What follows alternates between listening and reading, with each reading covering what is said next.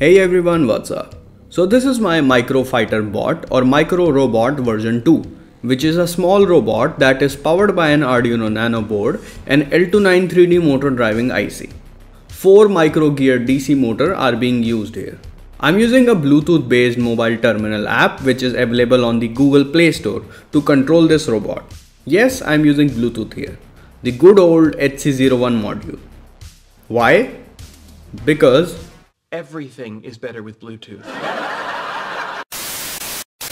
The goal for making this robot was to make a small robot platform that I could use in my next project, which is a fighting bot duo.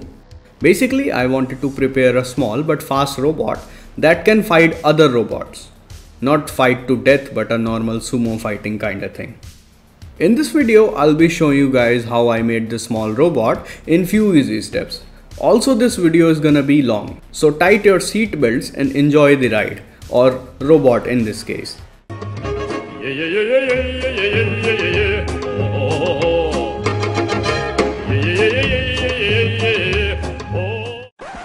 Hit that subscribe button. Previously, I have made a similar micro robot which only had 2 wheels. The problem with that bot was actually stability. It also could not navigate over obstacles such as rocky terrain, sharp or decline areas with low friction. To improve this, I prepared this robot which had 4 wheels, so it have a sturdy frame with a center of gravity at the centermost part of this robot, as that would help in taking sharp turns at high speed. I designed this robot in Fusion 360 first. The idea here was to make a base that will be used to screw motor mounts from the bottom side of base. And with the 3 pillars, a PCB can be mounted on it. In between PCB and base, a lithium-ion battery is placed. So this was the plan. Parts of the robot along with its Fusion 360 file can be downloaded from this project's page. The link is in video description. The first step for making a PCB project is to make a schematic that will have all the components that we need to run our project. I prepared a simple setup that consists of an Arduino Nano connected with the L29 3D motor driver IC in its proper configuration. HC01 is also connected with the Arduino Nano. I have used a 12 volt 2.6 ampere battery in this setup. It's not recommended to add 12 volt directly with the Arduino's V-in port. So I added an AMS1117 to step down this 12 volt into 3.3 volt for Arduino and HC01 to run without any issue. Here's the schematic that I prepared. After finalizing the schematic, I then imported its netlist and converted this into a PCB design. As for the PCB outline, I have used reference dimension from the Fusion 360 model and then made the PCB based on it. In the end, this was the result. I exported the Gerber data and then sent it to PCBWay for sample. After sending the PCBs for manufacturing, it only took 7 days to get delivered. The PCBs that I have received were nice as expected. PCBWay, you guys rock.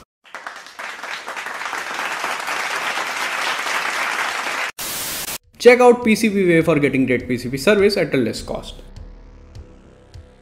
Okay, before starting the assembly process, here's a quick fact. I'm using a HC01 module which is pretty hard to find. You could easily find its breakout board version on the internet, but these modules are not exactly easy to obtain. Also, they cost a lot. So what I did was, I took one of my HC05 module and placed it on my reflow hot plate and remove the HC01 module from its breakout board. Now let's get back to the assembly process. After receiving the PCBs, all that left to do was to apply solder paste to each component pad. I use normal SNPB solder paste which have a melting temperature of 140 to 270 degrees Celsius. After adding the solder paste, we need to do this pick and place process. I then use a ESD tweezer to carefully pick and place each component on their assigned place one by one, which only took like 3 minutes top. But in the end, the result was a perfect PCB with all the components placed in their right orientation. After the pick and place process, I carefully lifted the whole circuit board and placed it on my DIY SMT hot plate, which is also homemade just like this project. After few minutes, when the hot plate reaches the solder paste melting temperature, all the components will get soldered by this hot plate reflow process. Now we have to add THT components to this board, which are header pins, DC jack, L293D IC and battery GST connector. I just use a regular soldering iron for this job.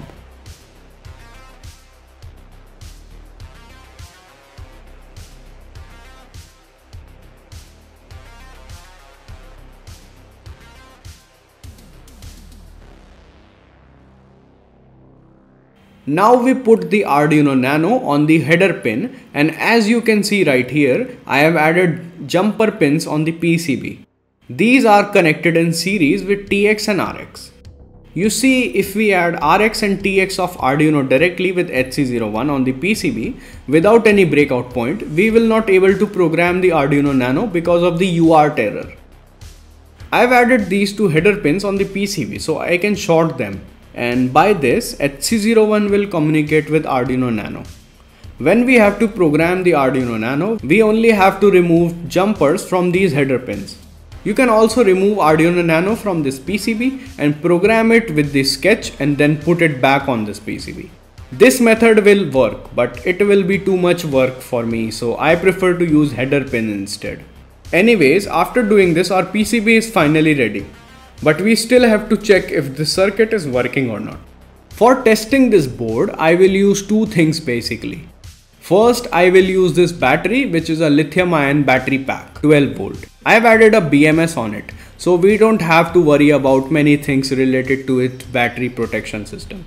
Anyways, we first add this battery on our PCB with the GST connector in the right polarity.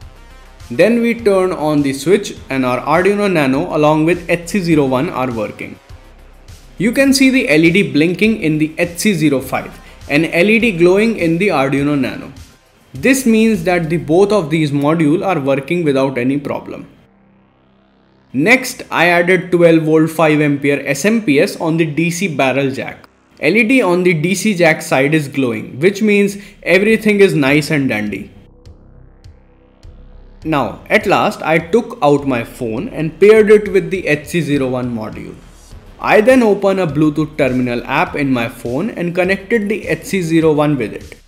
As soon as it get connected, the LED stopped its frequent blinking sequence, which is a sign that the module is now connected with the device. So our PCB has now qualified its testing process. And now we will prepare the 3D printed base body which will hold this PCB and other stuff. This is the assembly plan of this project. Here's this lower base that is holding 4 DC motors with a motor mounting bracket from the bottom side. Then these 3 pillars are on the opposite side. These pillars will be used to mount PCB and base together. In between PCB and base, a lithium-ion battery pack is placed. So it is a compact setup that holds everything together nicely. Also, I am using 2 different sizes of screws. This one is for attaching the motor bracket with the base and front shield. And this small one is for adding PCB to the pillar and the pillar on the base. As for the material for these 3D printed parts, I am going with the transparent PLA and transparent yellow PLA.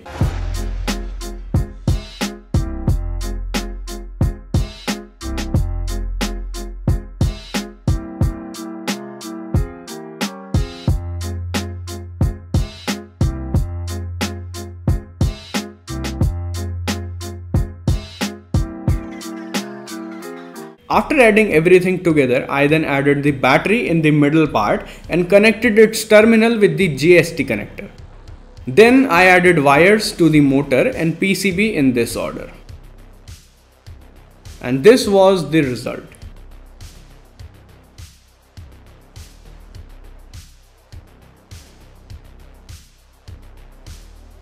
This is the code that I have used in this project. Uploading process is pretty easy and simple. We first remove the jumper from the HC01 header pins and then connected the Arduino Nano with our computer and flashed the bot with Arduino IDE, and bang! Our microbot is ready for its first test run. Note, do not forget to add jumper wires after the flashing process back in their places.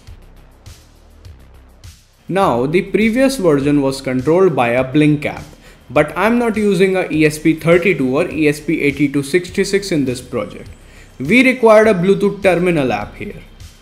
For that, I'm using this Bluetooth terminal app that you can download from Google Play Store. Open this app and paired it with your HC01.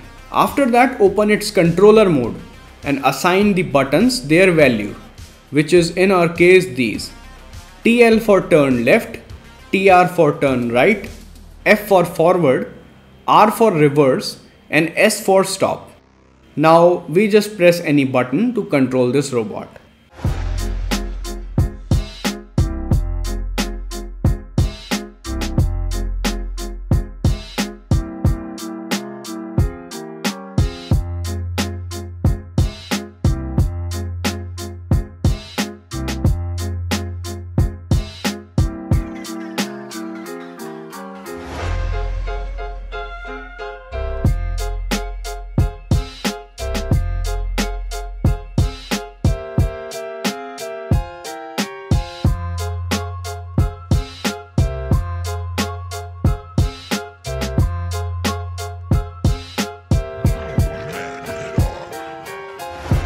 As you can see, our robot is working and it's pretty fast, which was my goal, to make it fast and sturdy as possible.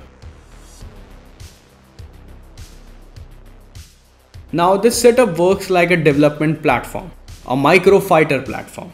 The idea here is to make multiple of these robots and let them do the fighting and stuff. Also, we have to add few gimmicks in these bots like normal weapons, shield and armor. This project is completely open source, so if anyone here want to make one of these robots, then all the documents are attached in this project's page, which you can then download. Comment if you need any more help. So this is it for today, guys. If this video was fun, then do not forget to hit that subscribe button. Thanks PCBWay for providing PCBs for this project. Check out PCBWay for getting great PCB service at a less price. And I'll see you guys with the next video. Peace out.